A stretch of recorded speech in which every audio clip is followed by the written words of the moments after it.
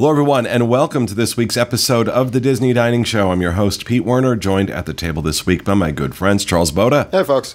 And Mr. Steve Porter. Hello.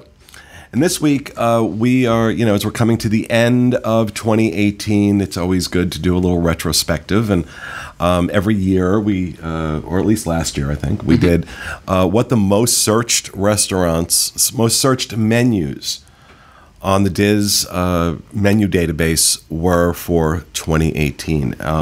No real big surprises here, but start with number 10. And interestingly enough, it is the only one on the list that is in Epcot World Showcase, and that is the Rose and Crown at the UK Pavilion in Epcot. Why? I mean, it's not bad. I mean, I like Rose and Crown, but nothing's changed. It's not like they had a new menu this year, or I don't know.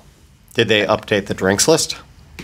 I mean, not that I know of. I know they have added. They added their high tea and a couple other experiences. Could be that, but I was surprised. I was surprised that Rose and Crown made the list of like the 10 of the 10 most searched menus on our site. And just in case you don't know, we have pretty much every menu from every table service and counter service restaurant at Walt Disney World on our site. So if you just go to www.info.com, I'm going to kill the people that keep calling me on a Monday and when they know what I'm doing. Go to www.info.com, just go to the dining area, and you'll find all of the restaurants at Walt Disney World, both table service and quick service. Their menus are all there. Number 9, again, I'm assuming this is people that have never eaten there before, because you'd think everybody knows what's on the menu at Ohana, which is our number 9 most searched menu this year. Family style. Great food, depending on, the food was really good last time I was there. It's just we were rushed through it. The service was super quick, and it felt like high pressure to get in and get out. But the food was good. We're hearing a lot about that. We're hearing a lot of reports of that. It's not just us. A lot of people saying that, especially when your reservations are later in the evening, they are rushing you through the meal. Interestingly enough, they're not charging you less for it. And my attitude is that if you want me out of there so fast, if 9 o'clock is too late to be eating here, either A, don't seat people, or B, charge less. Yeah. But I don't know why this was such a it's just probably one of the most popular restaurants, and that's why it's high on the list. I'm also thinking there was the bar on the second floor right near Ohana had some refurbing, and I wonder if people were searching through Ohana thinking they'd find information on that. I mean, I don't know, but I don't know. Number 8, Liberty Tree Tavern in the Magic Kingdom. This is a perennial entrant on this list. Again, it's not a menu that changes, really. Yeah. Like, very slightly. I think the last time I went, the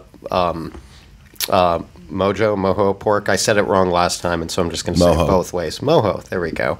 The pork seasoning was different, but yeah, it's pretty much the same standard Thanksgiving-ish American food every time. I do have a question before we go any further. Is this all just the table service, or was quick service included in this list? All I did was take a look at the 10 most searched menus. There was not any specification on whether it was table service or quick service. I do a search on just those searches. Okay. Because it turns out all of them are table service. All of them are table service, and I think because you're making reservations for them, and a lot of times you got to make them well in advance. People want to know exactly what's. I think it's the only reason I bring it up is because I know with the popularity of Chicken Guy this year that I was surprised it didn't make the list, even though it's not like a must-have reservation, but there was a lot of buzz around Chicken Guy, so I was just surprised it didn't make the list. And again, this is for the entire year. If we probably looked in the month that Chicken Guy opened or the 2-month period around that, probably would have seen it trending on the list, but we're taking a look at everything from January 1st. So, fair point.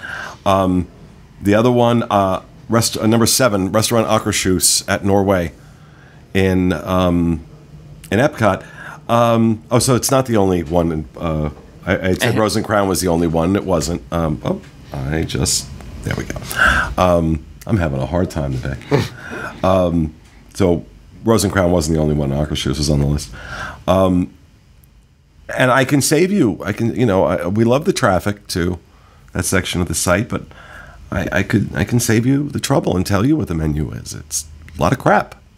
Oh gosh, a lot of crap and princesses. Now, no, princesses are not actually on the buffet, although I think that would only improve it. Oh my gosh. Yeah, that's the reason Akershus is so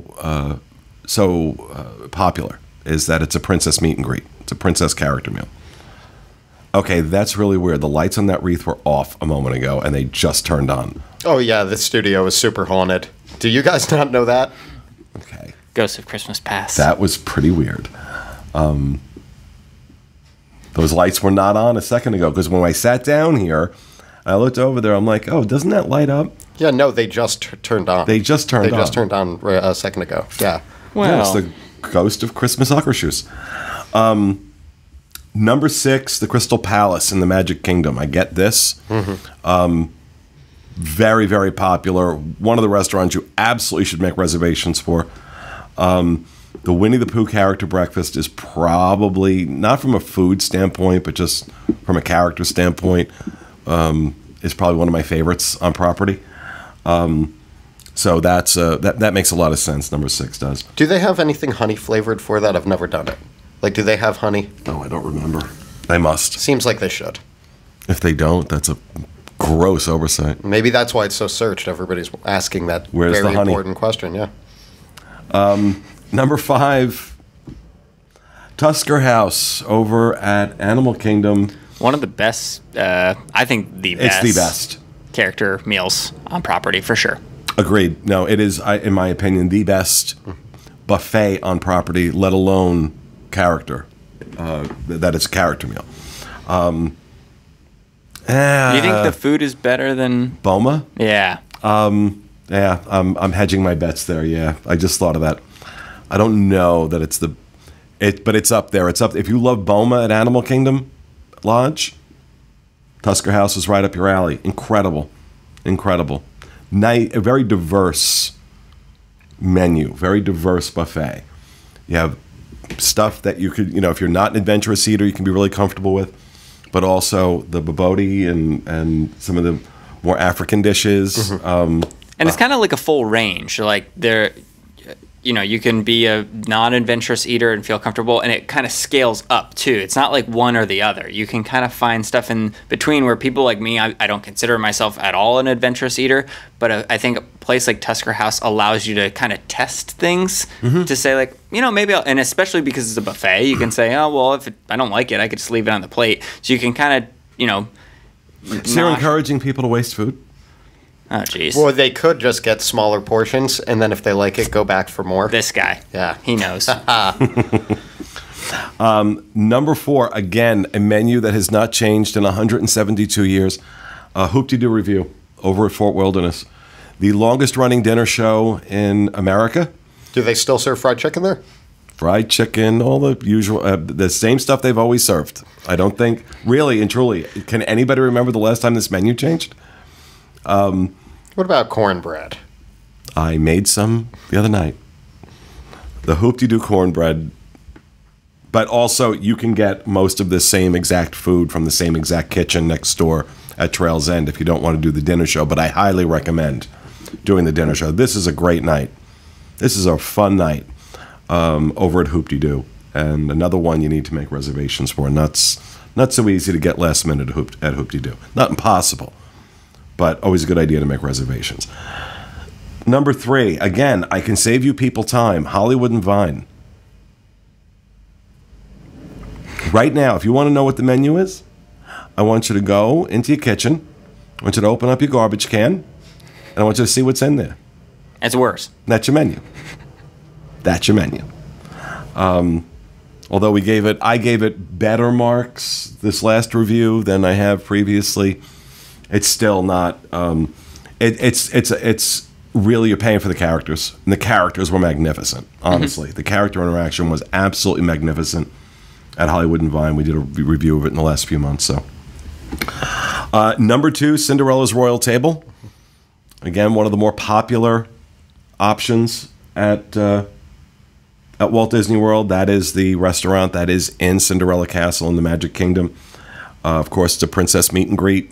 I also think search-wise, maybe one of the reasons it was searched so much is because there's just that, it being in the castle, people being interested in that, saying, oh my gosh, let me learn more. So that could be a little bit why it's as high as it is on the list. I don't know. And of course, number 1 on the list is no surprise, but especially because this menu did undergo a massive change this year, and that's Be Our Guest, also in the Magic Kingdom. That went to a prefix menu. When was that, Craig? Over the summer or early summer? Yeah, June, July timeframe. It went from a la carte to prefix, which means you have limited options for appetizer, main course, dessert, and beverage, and it's a set price. And that made and they also went to 2 table service credits, which made the availability of this restaurant a little bit better than it has been for a long time. Mm-hmm. So there you have it. That's our list of the 10 most searched restaurants on the Diz Dining database. That's Rose and Crown at number 10, Ohana, Liberty Tree Tavern, Akershus at number 7, Crystal Palace, Tusker House, Hoop-Dee-Doo Review, Hollywood and Vine at number 3, Cinderella's Royal Table at number 2, and the most searched restaurant in 2018 was Be Our Guest in the Magic Kingdom. And that will do it for our show. We hope you enjoyed it. We'll see you again next week with another episode of the Disney Dining Show. Have a great week, everybody.